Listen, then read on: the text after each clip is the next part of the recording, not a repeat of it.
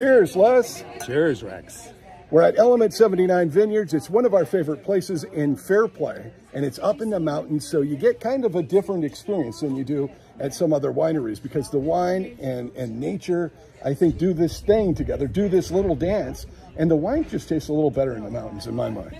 I think it has something to do with the air, right? Yeah. Altitude. But we are at 2,400 feet, so right. It does definitely make a difference in the grapes, the terroir here, the elevation, the soil. In fact, we're our own AVA here. It's called Fairplay. Right. Is an AVA designated spot.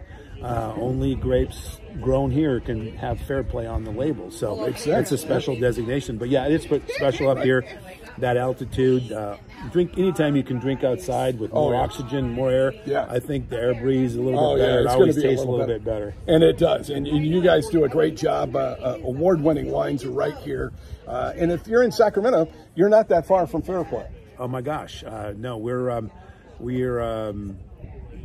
don't know. Fair Oaks. It takes 50 minutes to get door to door from Fair Oaks, but maybe an hour or so from downtown Sacramento. But easy drive, good roads, and no traffic. And, up Highway 50, drive. You take Missouri Flat Road, and then you get pointed in the direction of Fairplay, and then before you know it, you're at Element 79 Vineyards. Right.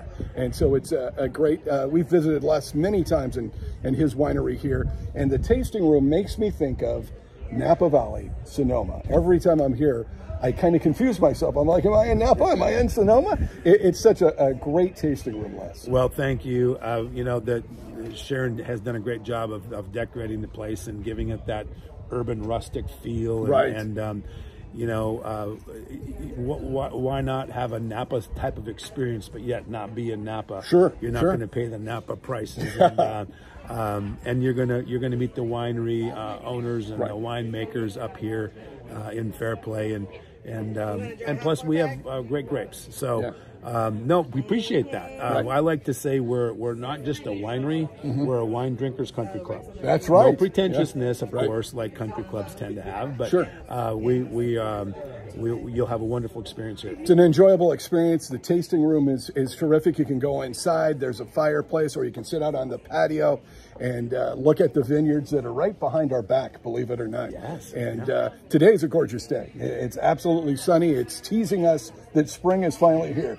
Finally have some sunshine. We're able to get some work done. As you look out here, we are in the process of pruning right now. The crew's gone home for the day, but we have another few acres to prune down here in the lower vineyard. Upper vineyard's all done. So, yeah, the weather's finally let us get in the vineyards and do some of this stuff and get it pruned. And then you have a new production facility that you've built here. Tell us a little bit about that. Every aspect of our winemaking will be done here on property, so we'll be able to control things and make the very best wine that can be made, because we'll be able to do what we want to do when we want to do it, because we own the facility. How important is that to a winemaker, that you have total control over the grapes, over the process? That must be something that frees you to creativity, right? Because you can kind of experiment with things that maybe you wouldn't if somebody else is going through that production. Absolutely. It's a big thing. We wouldn't have made the investment if we didn't feel like, because that's what our goal is, to not just sell wine, but we want to make the very best wine from grapes that are unique to this. We're an estate winery, meaning all the wines we sell, our grapes are grown here, so we control that process from bud break to bottle now.